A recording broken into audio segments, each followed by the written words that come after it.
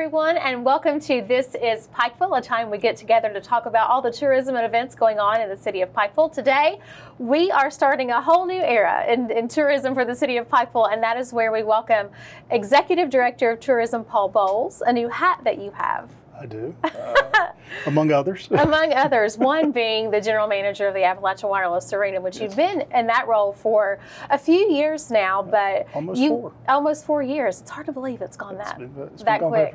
Absolutely. Fast, yeah. Well, here's the thing. You have a love of tourism, and you understand tourism because of your involvement over the years with arena business and scheduling events and scheduling shows. So it really is just a perfect fit for you to slip into the role of Executive Director of Tourism. That's what I'm being told. Yeah, it's perfect. Absolutely perfect.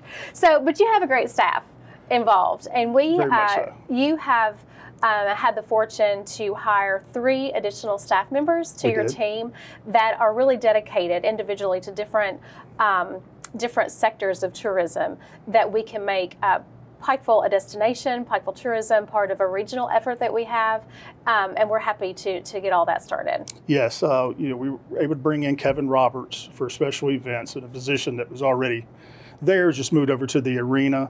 And through the comprehensive plan we created, the outdoor recreation, it's PJ Collins, who has just phenomenal outdoor background with him. So he just loves being in the woods, so he's the perfect person. And then we also created an assistant on the tourism side, which is Lauren McCourt.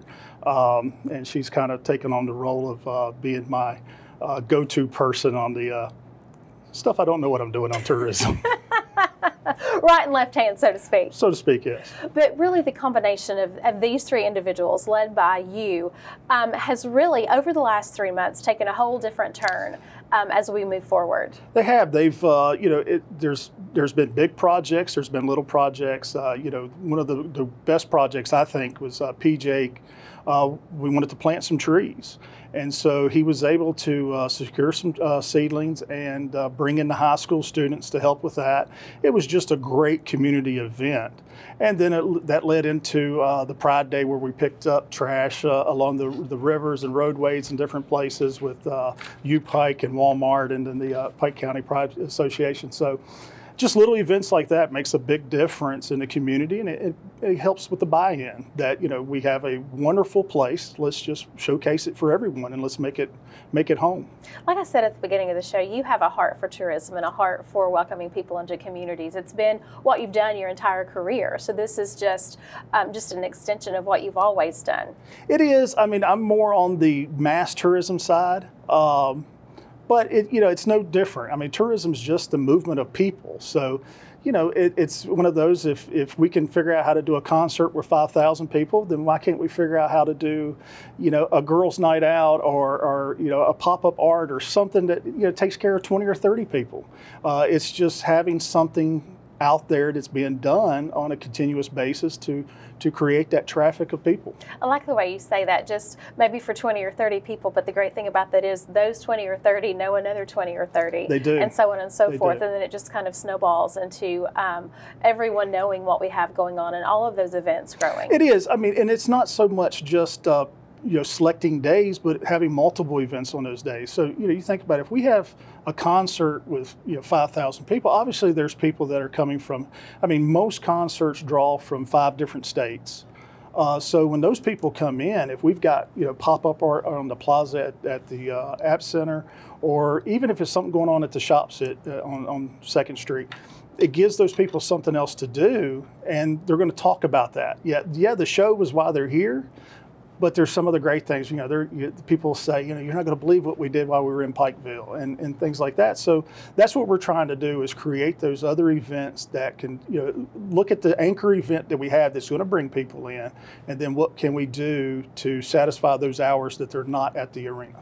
Something that we've talked about in the past with Philip Ellswick is that, we have a lot of conferences and conventions that go on at the arena that a lot of local people don't necessarily know about, because these are people coming in from other parts of the state, other states themselves, to come in to spend that time here. They're staying in our hotels, they're coming to their event, but just like we saw with these Kentucky Leadership a few weeks ago, a lot of those people, if they were not choosing a particular breakout session, they were shopping downtown and walking around, and that was a great thing. Yeah, it's always nice to be walking around and see the name badges that people are wearing and realize that that's someone that's not local. They're not here, all the time, but they're here now and they're enjoying what we have. And so, there's an old saying that says, always make them feel welcome. So that's what we're trying to do is patriotic, that welcoming feel when they're here and they're shopping. And so, when they decide they're going to, they're driving down the road somewhere and they say, hey, let's stop in Pikeville. We were there, we enjoyed it, let's try it again. So. Yeah, the mountains embrace everyone, and certainly that's how we want our visitors to feel, is embraced. So let's talk a little bit more about PJ for just a minute, because he is working feverishly on our trail system. Yes, every day I see a picture on his Facebook or on tourism's Facebook page that he and some of the volunteers from the fire department are out in the woods cutting trails. But we're also looking for other volunteers who have that same interest to jump on board. Yeah, anybody that's interested in helping, it's Patrick at AppalachianWirelessArena.com. I think it's appwirelessarena.com is actually how it goes, but you can Google us and find us. But yeah, PJ is, with the help of the fire department, we're putting in a new trail. Obviously, we're taking care of the existing trails that are there, but there is one that he has kind of created by mapping that's it's going to be about a 6-mile loop. And it's going to be very challenging in some areas. It's going to be very easy in others. And we're calling it the Real McCoy. It's really going to challenge those folks that want to be challenged. And then the ones that just want a nice little walk in the woods, they can do that too. Yeah, on any given day. That's the great thing. Yeah. That's the great thing about our trail system. For a number of years, our local people, our community members, and people in the surrounding counties have taken part in our trail system and understand the natural beauty that it has and the level of difficulty that those provide, especially too with our horse trails. You can always do that as well. But really being able to market that trail system to other places and to our far-reaching areas 3 hours away, to invite those people to come in and take part in this is going to be something that really boosts our economy. It is. We're going to, we're not sure when we're going to be done. We've got about, probably about 1.5 miles of the 6 miles actually complete. But the hope is one, we'll do an event there that ties in the trail to help get the word out. But as we're doing it, the fire department with PJ, they're mapping it as they go. So hopefully once that's done, we have those Google Maps, we have whatever those hiking people do to figure out where they are. We'll have all of that ready. We'll have signage out. We're even hoping to have signs that tells you what kind of trees you're walking past. So it's going to be a fun trail. It's going to be something that you truly enjoy and challenges you. A big effort. Another big effort that PJ's going to be very involved is our Fishing with the Kids event that we've had for a number of summers in conjunction with Chad Webb. Yes, it's a wonderful event. I mean, anytime we do something with kids, it's just so much fun to see the happiness in their face. It's contagious, and so it's a very fun event. We're all looking forward to it because, truthfully, it's all new to us. It's been around, but for Kevin, PJ, and myself, and even Lauren, we've never partaked in it. So it's going to be fun to be down there to watch them, watch all those kids. I mean, I think the last time there was over 2,000 that were here. So it's going to be a fun event to be a part of. Something like you mentioned, the delight and the happiness on the kids' faces, but also their parents too, because a lot of times we're all so busy with activities and school and work and just life in general that we don't get a chance to carve out that time just to have with our kids. And this is one of those ways that we can offer that kind of event and let them escape just for a little bit to have a good time. Exactly, and that's the type of events that we're looking forward to do going down the road is what can we do that ties the families together. In my industry in the arena, there's a lot of times that I feel like I watch my kids grow up in school pictures, and so that's a huge focus for us, is how can we tie families into what we're doing, whether it's hiking or fishing or just partaking on something at the arena or at the App Center. We want it to be family type entertainment.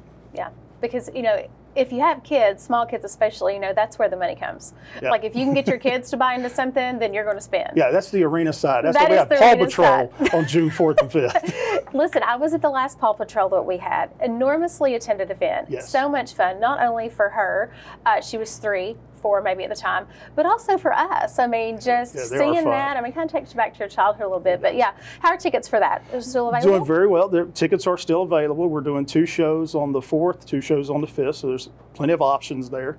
And get your tickets and come on out. And get them now. So special events coming up in the city of Pikeville.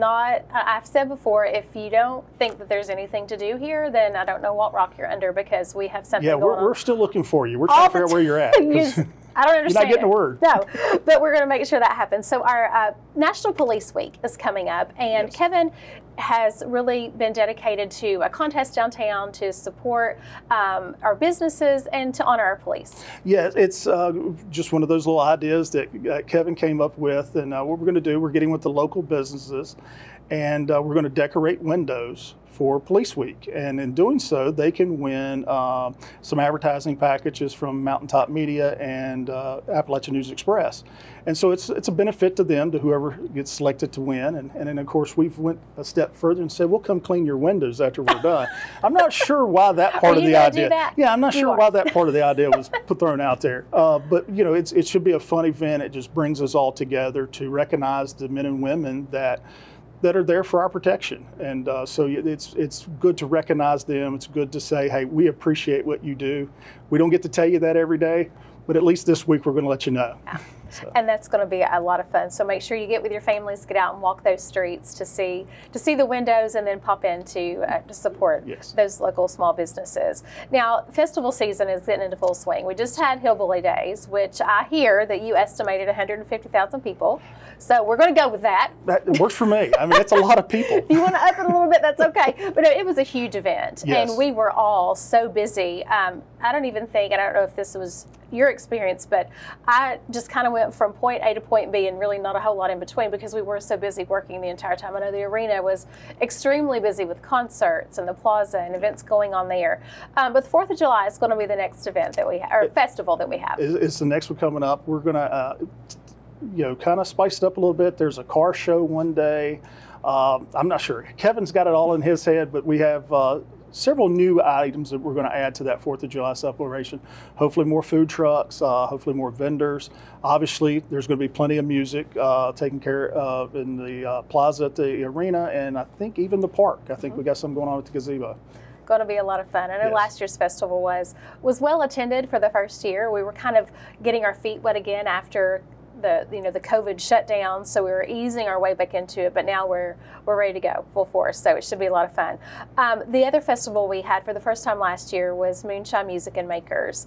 The weather didn't really cooperate with us for that one very much, but still well attended, great message, great meeting, and certainly true to our heritage here in Eastern Kentucky. Exactly, and anytime, and that's what people are looking for. They want to go somewhere authentic. They want to see the roots are, what made Appalachia. And so that's a perfect event. It puts it all together, music and the crafting, the artisan, and obviously moonshine. New for this year, we have a concert that'll be Saturday night of the festival. We can't tell you who it is yet. Oh, come on. Wish I could. But hopefully that's going to announce probably somewhere towards the end of June. And we'll have a concert on the Saturday night. The festival runs Thursday through Saturday, so there obviously will be music out on the plaza from Thursday and Friday, and then we'll cap it all off with a concert in the arena. One of the other events that we have in October that's been going on for a few years now is Hoptoberfest, and this is a really cool, intimate event outside. And has a huge following. It does. Microbrewing has really taken off over the last few years, and it's just fun to showcase those businesses that's in Appalachia. Most of them are all Eastern Kentucky breweries, and so we bring them in, and just gives you an opportunity to sample brews that you're probably not going to get to. Maybe they're off the beaten path somewhere that you're not heading. Here it gives you an opportunity to have them right here in your backyard. Yeah, it's a lot of fun. So watch for more publicity on that. And then, of course, the entire month of December, one of, a local favorite event is Winterfest and ice skating in the park. We're going to do Winterfest this year, but there's going to be so much more we're adding for Christmas. In fact, we're going to start meeting probably in the next month or so to start laying out Christmas. We're going to start the weekend that there's the tree lighting and go into the week before Christmas, and there's going to be something going on every weekend. That's going to be a lot of fun. I know those meetings are starting to come up. I just had the pleasure of ordering a few more decorations for town. So it's all Christmas all the time here in the city of Pikeville. We certainly enjoy our visitors that come for Christmas. And like you said, there's going to be a lot of different things and new things added to Winterfest this year. The app is staying really busy. Also one of your, under your umbrella. Under the umbrella. That one I actually have to look at notes because Robin and Eric over there, they do such a fantastic, and they're doing something all the time that I can't even keep up. I think right now in the gallery we have quilts that you can go see. And it's just phenomenal. I mean, just to walk through it and see the talent that this lady has for quilt making is amazing. But they have Driving Miss Daisy coming up, which, that was a fun movie to watch. So it's interesting to see it in this concept. So looking forward to that one. Jungle Book is part of their camps that they do, so that there'll be shows announced for that for the kids to actually perform, so that's always fun. Legally Blonde Junior is coming up in July, and then obviously the big event that they put on fabulously is Mountain Girl. That one we're hoping this year's bigger than last year. Last year was kind of those anomalies that, do people come out, do they not? And so we're really looking forward to this year. A lot of great talent is going to be in town. A lot of local people that you didn't know that they had this talent behind them. It'll be showcased that weekend, and we're really looking forward to it.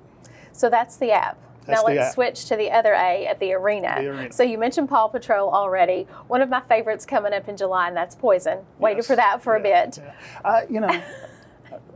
Don't like to share this with that, but I may be a little Poison fan. That may be why they're on the schedule.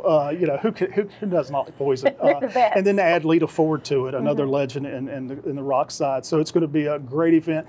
It's actually one of our original events from 2020 that was postponed. So it's great to finally get it out there.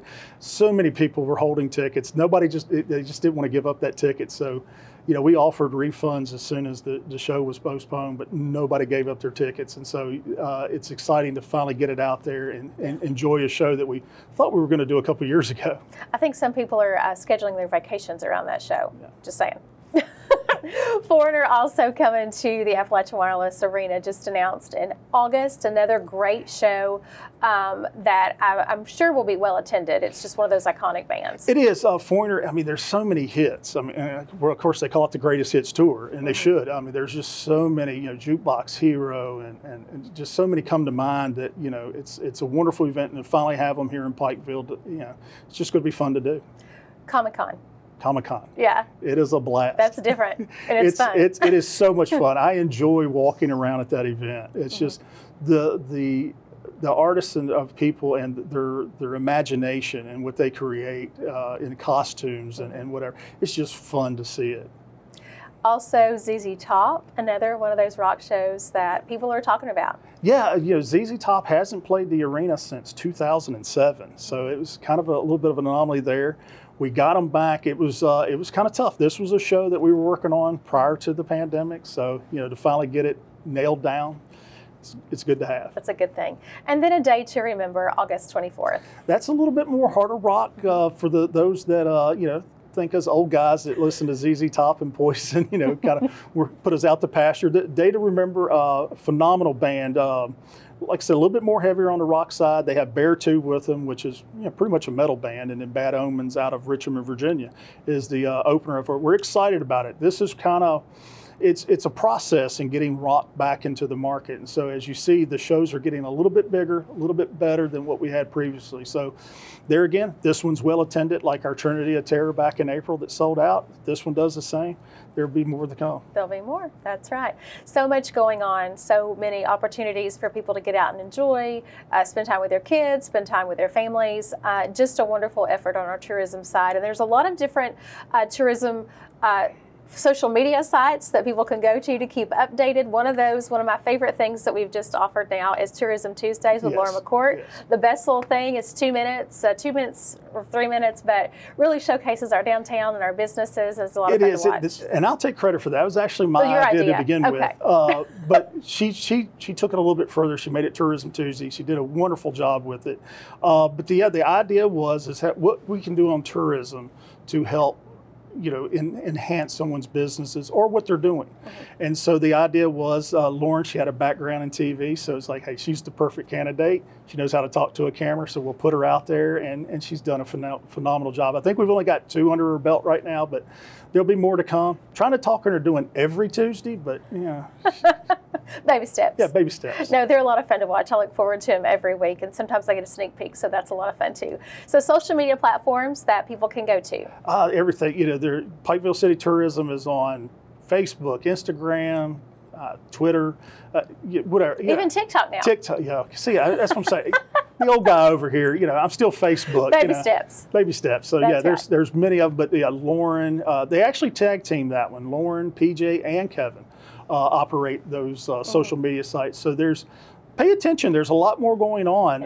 It's a little bit more posting going on to let you know we're discussing a new idea for the social media that we call Did You Know? And it's just taking little things in the city that, obviously the city's done that maybe people don't know about. Like outside the arena, you can lock your bike up, you can pump your tire, you can work on your bike. There's tools there.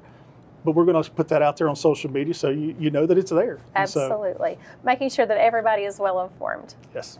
Even if they live here or if they're coming in. Exactly. Everybody's included. The more to know, the better. That's exactly right. Exactly right. Well, I look forward to next month when we can sit down again and talk about even more projects that are coming through, see how long the trail is at that point. So I figure it will be at least a couple more miles. Yeah, I'm hoping we're at least 3 by then. So it'll be a fun time to update everyone as we go forward into the new year. And congratulations on your new hat that you wear. Thank you very much. We'll see what else we can add. We'll see. Paul Bowles, Executive Director of Pikeville Tourism, thank you so much, and thank you for joining us. We'll see you next time.